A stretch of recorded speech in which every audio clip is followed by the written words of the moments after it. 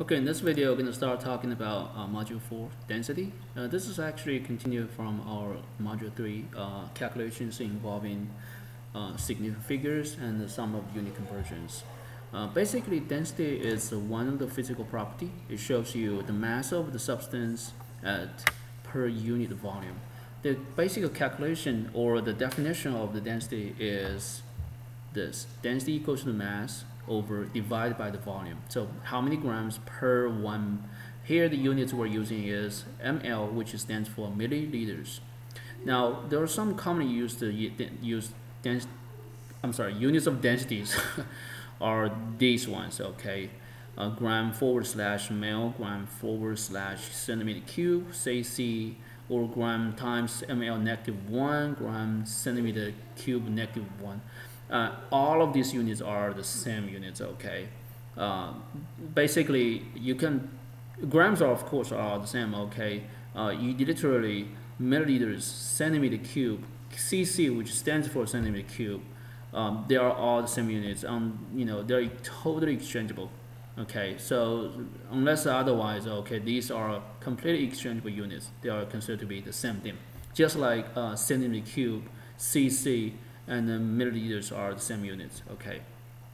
Of course, based upon this d equals to mass over volume thing, if you know, for example, the density and the mass, you can rearrange this to find the volume, or the other way around. If you know the volume and the density, you can find the mass from this. Okay.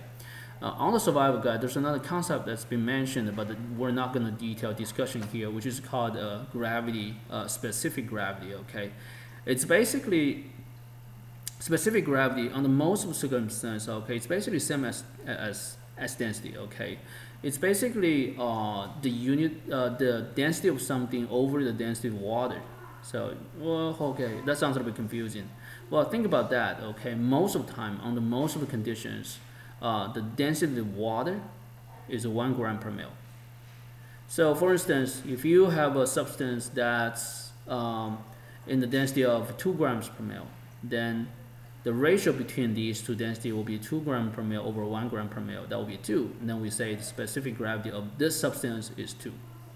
So in other words, if you know the specific gravity, that's basically, okay, or it's a very good estimate of that. This is the density of the substance. And that usually is quite useful in environmental or aqueous media chemistry. Okay. Anyway, so most of the time people are trying to understand density as, as if it's heavier or lighter, or as if it floats or sinks under the water or on top of the water because of the specific gravity. Now here we're trying to do some basic calculations using this formula. Okay, so here are a few examples. Now, typically, when we are trying to take the density of something, okay, we need to measure the volume and the mass. Once you have the mass, and then you can measure the volume, you can calculate density. Now, if you have a solid, okay, like in this case, you can take the mass on the scale. That's easy. Now, the volume, if you have a perfect shape, then you can multiply the dimension. Height times width times the length. But if you have a solid with, imperfect shape, then we do something called the water displacement.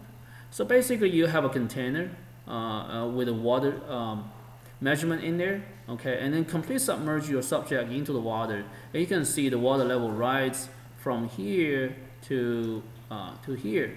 So the difference or the volume rising here is basically the volume of your substance. And then you can take the difference between these two volumes, and you will find the volume of your substance, and take the mass over the volume, you can find the density. So that's called a water displacement method. Now, this usually happens to solid. For the liquid, though, it's the other way around. For the liquid, the volume is going to be fairly simple. Okay, the volume is going to be fairly simple. Okay, what mass-wise, you have to find the container. You have to measure the empty container first, the mass of it, and then you pour in the liquid. Okay, and measure the total mass, and then subtract the empty mass from this total mass. You'll find the mass of the liquid, and then divide mass over the volume, and you'll find the density of liquid. Okay, so we'll see how is this going to be calculated in the actual problem. Okay. All right, so let's start with a fairly simple problem like this one. Now, a certain mineral has a mass of 17.8 grams and a volume 2.35 centimeter cube. Like we said before, okay, this is, if you see any units of volume like a milliliters, cc, or centimeter cube, they're basically the same thing. Okay, they're totally exchangeable.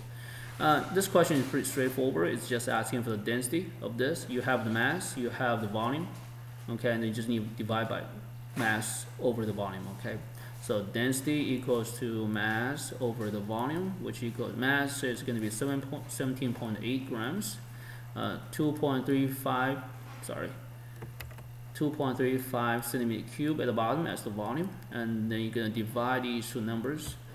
This is going to be end up to be I think it's going to be, excuse me. The only thing you need to be aware here is both mass and the volume, they are measured numbers.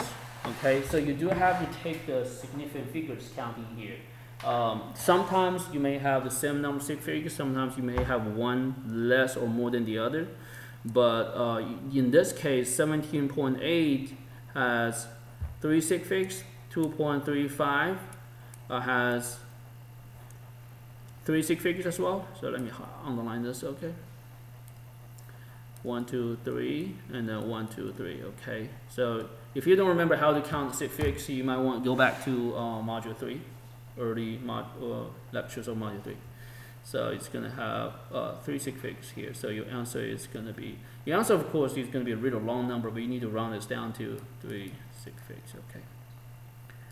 Units of the density is going to be a combined unit, so okay, you're going to have gram / centimeter cube. Okay. All right. So, like I said, for any of this calculation problem, feel free to pause the video in the middle of the video, see if you can try it out yourself. Okay. All right. Let's see. All right. Here's another example.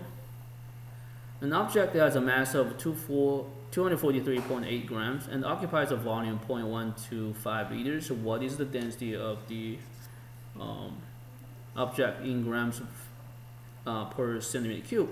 The thing is, it seems pretty straightforward. You have the mass, okay, you have the volume, and you just need to divide the mass over the volume, you'll find the density, right? The only thing you want to be aware here is the specific units the question is asking for is gram per centimeter cube, whereas your mass is fine, but your volume has a unit of liters. So you do have to convert these liters into centimeter cube first, and then you can divide gram over centimeter cube. Now 1.125 liters, you have to convert this into centimeter cube, which is the same as milliliters. Okay, as we already know that when we do the unit conversion, we want to have a number in the front, and we want to have a unit converting factor. And also the way you arrange the converting factor is having the units you start from at the bottom, so you can cancel it. The units you're desiring on top. Okay, and then fill in numbers. 1 liter is going to be about 1,000 milliliters. So basically multiply this number by 1,000, gives you 125 centimeter cube. So the calculation here is going to be 243.8 divided by 125. And the units up here is gram. The unit down here is centimeter cube, which is the same as milliliters. Okay. And again, you do have to check through the number of sig figs you are using. 1, 2, 3, 4, 1, 2, 3. So you're keeping 3 sig figures at the end. That's going to be 1.95. The unit is gram per centimeter cube. I wouldn't say you're wrong if you give me the units of gram per milliliters. Okay, as I've said a number of times, they are the same thing. Okay, right. Let's take a look at another one.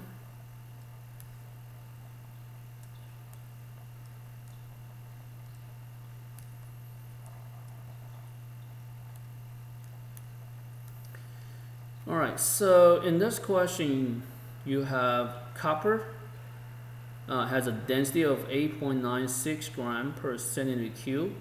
Okay, if 75 grams of copper is added to 50 ml of water in a graduate cylinder, to what volume reading will the water level in the cylinder rise up to?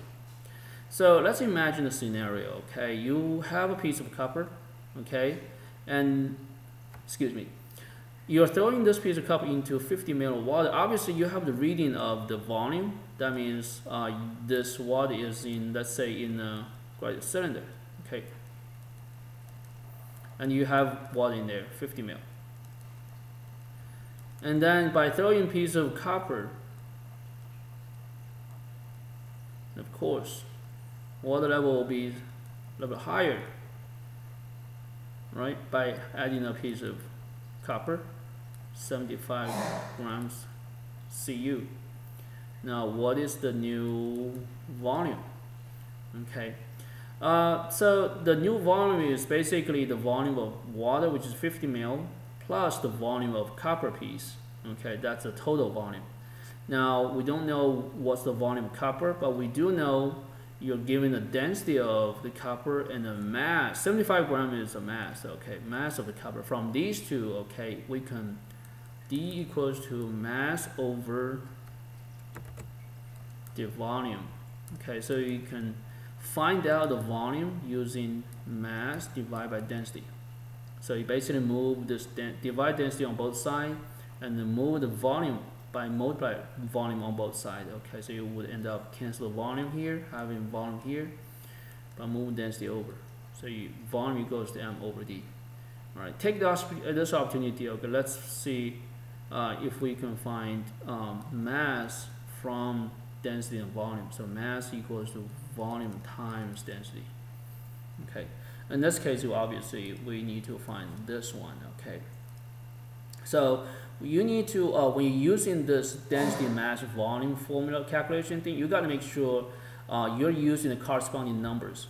Okay, like in this case, you want to find using the mass of copper, which is 75 grams, and the density of copper is 8.96. Okay, so you would find the volume of copper equals to mass of copper over the density of copper. Our mass of copper is 75 grams over the density of copper 8.96. Oh, excuse me. Gram per centimeter cube. This will give you the volume of copper. It's going to be 8.37 centimeter cube. If you're wondering what is the volume unit will be, well, whatever the unit in the density it is, and then that's going to be the volume of this volume unit of this volume. Okay, so this is the volume of the copper. Now, if you throw in this piece of copper into 50 ml water, so the total volume, or which is the water level at the end, this reading is going to be 50 ml plus 8.37, which equals to 58.37 ml. Now, the only thing you got to be careful here is, now we are doing two-step calculations. One is this division, and of course you're counting sig figs. 75.0. This 0 is significant because of the decimal point. Okay, a trailing 0 is significant when there's a decimal point. So 8.96, 3 sig figs. So at the end you keep 3 sig figs as 8.37. Now the next step, which is also the final step here, we're doing addition. In addition, subtraction, we're counting only decimal places. So 50.0, as is given from the question, okay, you can't change that, has only one decimal. And 8.37, even though it has 3 sig figs, but it only has 2 decimals. So 1 versus 2. So you're only supposed to have 1 decimal at the end, so this number should round up to 58.4 ml or centimeter cube. Doesn't really matter, okay. Okay, so this is this question. Okay. All right, so hopefully after this you have a very good idea about how density calculation works. We're gonna make another separate video if you need additional examples.